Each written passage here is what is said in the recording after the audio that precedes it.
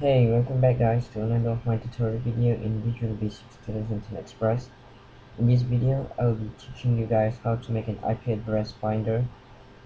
It's very simple and easy to do. Now, go ahead and open up Visual Basic, which I will do right now.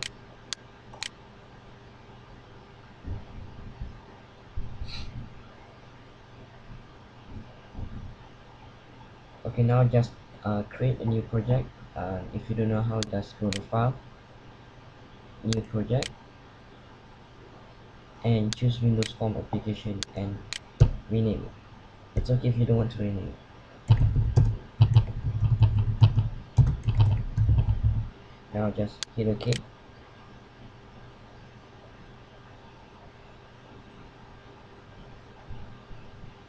Now you should get your form box as usual, and for this to work all you need is two labels, two text boxes, and one button.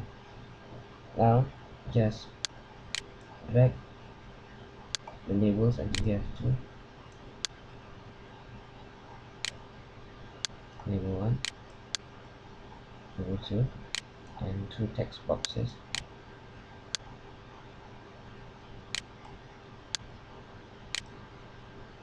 No need to be fancy, really, just make two text boxes.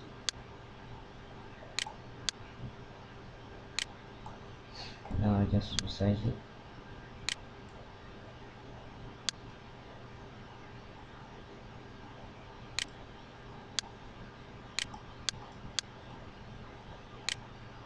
And you need a button. Just drag out the button.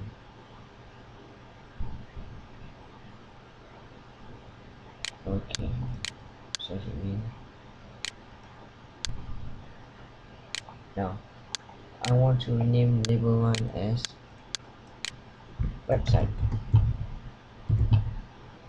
Enter.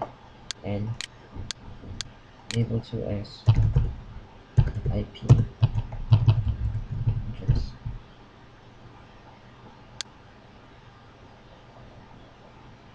Now when that's done,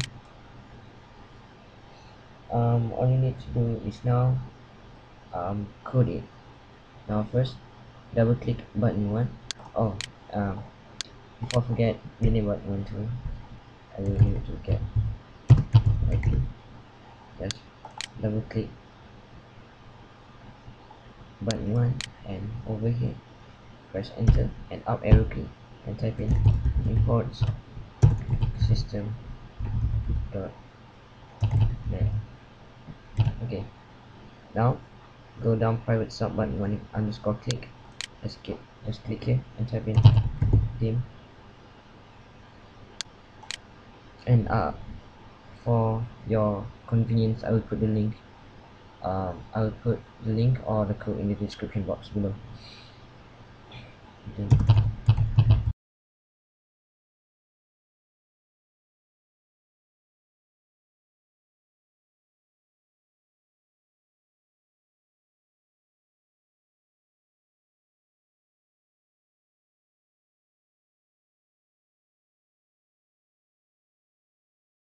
Let me check it one more time. Now that should do it. Now you're basically done. Just just simply debug the program, and with no error it's working. Now for some example, type in whatever website in the website box and click get IP, and I will use YouTube as an example. YouTube.com and get IP. You should get YouTube's IP. And for another example, I will use Facebook. No, actually I will use Google.com and get IP. See, it changed 147. And another one, I will go to February.escape.com. Now click get IP, and it should change to RuneScape's IP. And that's all for my tutorial. Thanks for watching. Please take your time to leave a comment, thumbs up this video, and subscribe to my channel. I'll see you soon.